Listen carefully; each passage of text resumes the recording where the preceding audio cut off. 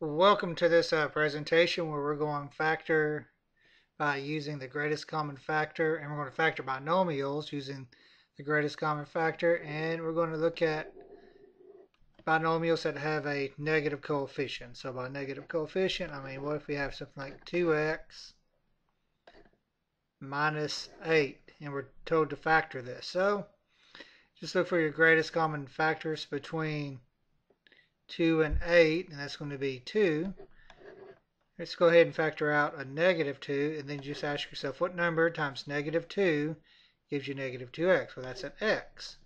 What number times negative 2 gives you a negative 4? Well, we know a negative times a positive is a negative, so that must be a positive 4. And to check it, you just distribute out this 2. 2 times x is a negative 2x. Negative 2 times 4 is negative 8, which is what we started with. What you got to do really is watch your signs. When we start working with negative numbers like we did in this first example, it's just more room for mistakes with your signs, your pluses or minuses. Let's do another example. Let's say what if we had negative 2x squared minus 16x. Well, once again, start with your coefficients here. Figure out the greatest common factor between negative 2 and 16, which is going to be a negative 2. Then let's work with our variables. The greatest common factor between x squared and x is going to be x. I'm going to open up my parentheses. Now note this negative sign, right? Got to keep that in mind while I'm figuring out what goes inside my parentheses. Ask myself what number times negative 2x gives me negative 2x squared. Well, that's going to be x, because a negative times a positive gives me a negative number. And I know my last term here has got to be positive because a negative times a, because we got a negative times a positive, which is going to give us a negative. So if you're not sure what number to put here, you can always take this negative 2,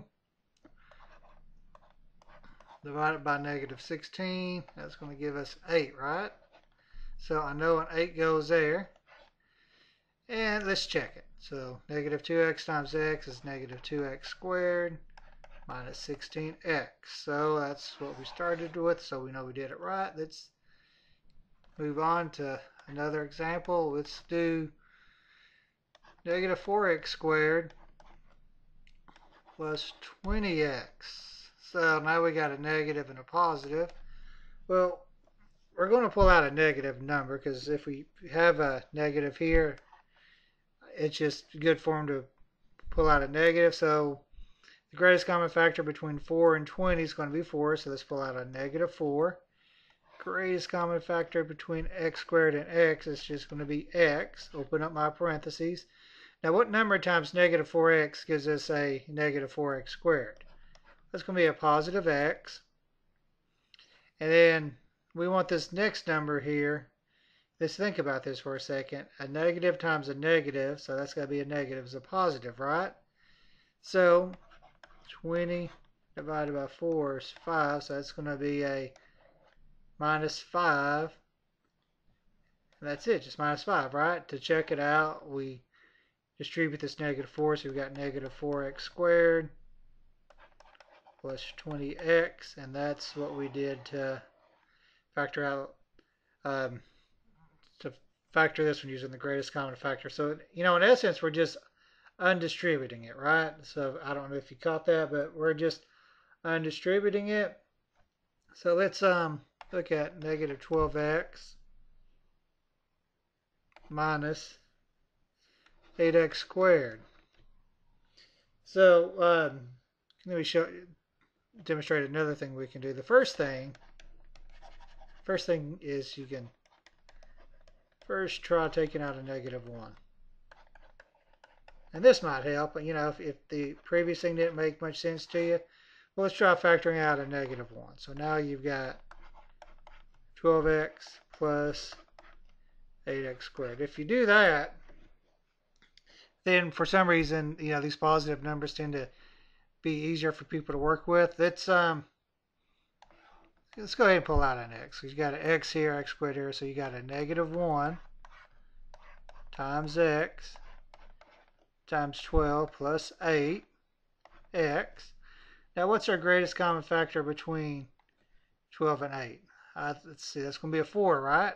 So now you got negative 1 times 4 times x times 3 plus 2x. And then let's multiply these together. That's going to give us a negative 4x. And we have 3 plus 2x. And let's double check it by distributing it. We undistributed it here, right? That was our undistribution. Now we're distributing it, so you got a negative 12x minus 8x squared, and that's what we started with.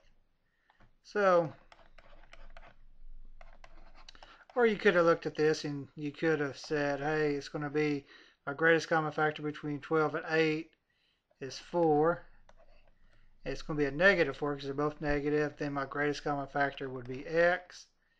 And then you could have filled in here like we did before by asking yourself, what number times negative 4? X gives you negative 12x. Well, of course, that's 3, right? And then we could ask ourselves, what number times negative 8? So either way, a couple of different ways of looking at this. And that's factoring out binomials with the negative coefficient.